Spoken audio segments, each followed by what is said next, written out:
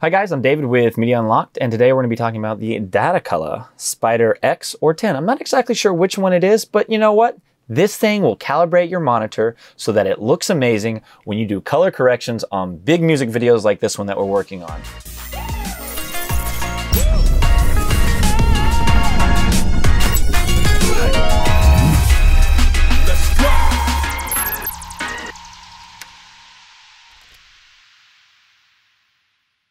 Okay guys, so we're gonna start calibrating our monitor. I do want to mention a few things. One of them being that we are doing this daylight. We also have lights on me so that you guys can physically see me as I'm talking. You don't want to do that. That is actually going to mess our color calibration up. We're gonna go back and recalibrate this in a few hours when it's dark and we don't have any light except what's coming from the monitor. Another thing to mention is there is actually a way to color calibrate all of your monitors so that it is as close as possible on the calibration for each individual monitor and that they work with each other. We're just gonna do a single monitor today. So if you do want us to make a video on doing multiple monitors and how to calibrate them all together, leave a comment down below, and if we get enough people interested, we'll go through and we'll make another video. So the first thing we want to do is we want to open up the software. We also want to make sure our calibrator is actually plugged in. And they do suggest that you plug it directly into the computer itself. We have it plugged into a USB port because it won't reach the computer because the computer is not right next to all the monitors. So that's just one thing to mention for you guys. So let's go on and start calibrating it. So we're going to do a single monitor right now. You also can do printer, soft proofing, and mobile tablet simulation, which is great, but we're not going to go through that today. So we're going to hit next. We want to make sure our monitor's warmed up, that as far as light conditions, there's as little light coming in that can affect the actual sensor here at the bottom, which is going to be somewhat affected today because we have so much light coming in on me and everything around. So again, you want this to be as dark as possible and just have your monitor on. We have our display controls and then our Spyder connector. And yes, our Spyder is connected to the computer, so we're good in that aspect. So we're gonna go on and hit next again. So we have a standard LED. You do have multiple options here. Wide LED is gonna be a more expensive, nicer LED. So you may wanna look that up, but we know ours is standard and we don't have the general or the GB LED. And most people are just gonna go on and click standard LED because that's probably what you have. So you have the studio match, which we're not going to go through today. And then we have our expert controls, which honestly, I'm no expert, so I'm not even going to try to go in there at the moment. We're just going to do a step-by-step assistant, really easy to do for a single calibration. We're going to do a full calibration.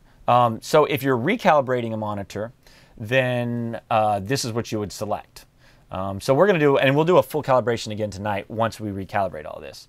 We do want to keep our gamma at 2.2 as it's recommended. I find that to work very well. If you know something specifically about your monitor and gamma, same thing with the white point here, we're going to keep it at 65K, then you can go in and change those options as you can see. But we're going to leave them as is. And then brightness, I like it at 120. Something to mention is there's a very good chance that you are actually going to have to bring the brightness down on your monitor, so it will take your eyes a second to adjust and get used to having those, I guess, less bright monitor. However, your colors are going to be way more true far as your calibration. They're going to be more accurate, and that's what we want. So we've got all that set up. We're going to hit next. Now we're going to hit OK, and it's going to ask us to put our Spyder here. So we have this piece right here, as you can see, and what I'm going to do is I'm just going to drop this behind like this, and I'm actually going to physically hold the Spyder here. If you do that, which there's nothing wrong with doing that, however, make sure you're not pressing really tightly, really heavily into the monitor because you don't want to damage it. So I'm going to hold it very lightly so it stays on there.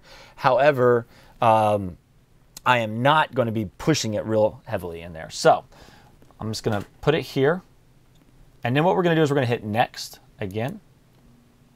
And now don't move this at all. I'm going to hold it in place. And it's going to go through and start reading the colors and calibrating your monitor.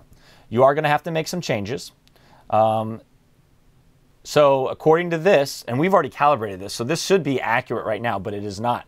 According to this, this monitor is actually too bright. It probably is not too bright. It's just all the light that's coming in on top of me while we're trying to calibrate it. So you would go into your settings, and if you see this little green, and I'm going to bring the mouse over here, but if you see this little green spot right here, it's saying that the monitor is too bright. So you want to go into your monitor settings, your menu or settings, and you want to bring the brightness down. So what we would do is we bring the brightness down till it's within this green bar right here. And as long as it's at the beginning or end of it, I like to keep it right at the end because I like my monitor to be brighter than less bright.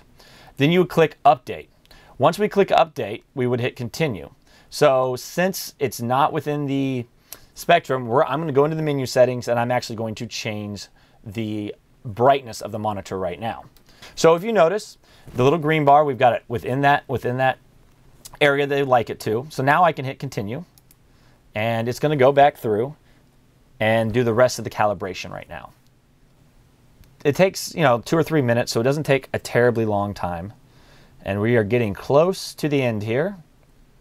Again, don't be pressing your Spyder checker too deeply into the monitor. We don't want to damage the monitor. I've also done it where I put the monitor on its back, and then I've just let it sit there as well. So we're going to hit finish. Okay, so now I'm going to take this off right here, set it to the side, and this, I've already labeled this monitor as the lower monitor because we have 4 different monitors, so I want to know which one I'm working with. Now, calibration reminder. Over time, your monitor can change its calibration and you might need to recalibrate it. I like to do that every 2 to 3 months.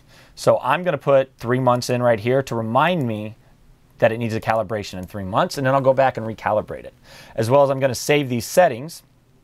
So we'll hit save here and we'll hit OK, OK, and we're going to hit next.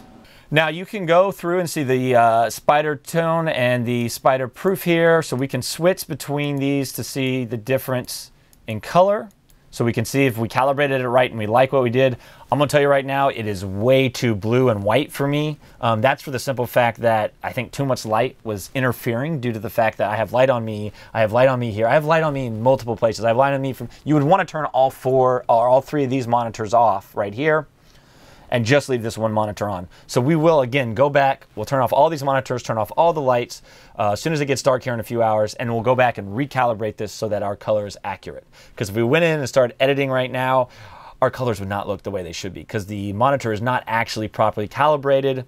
So just remember, you want to do this in as dark an environment as possible if that's something that you can do. So once we've done that, we're going to hit next.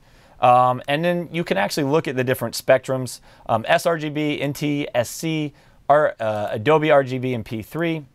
And you can actually see how many different variations of colors in each one of these. So for our monitor, we are around sRGB. We're a little bit bigger than or a little bit under sRGB colors.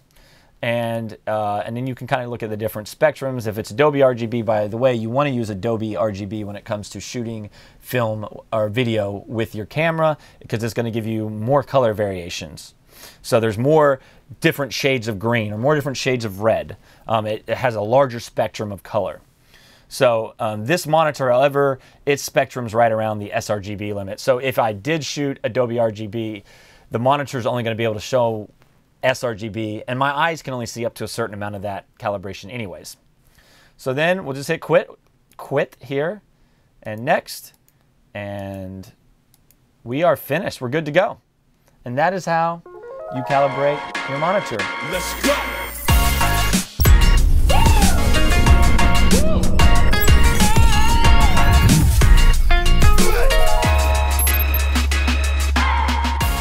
There you go. That is how you calibrate your monitor. Very easy. Just make sure it is as dark as possible when you do it.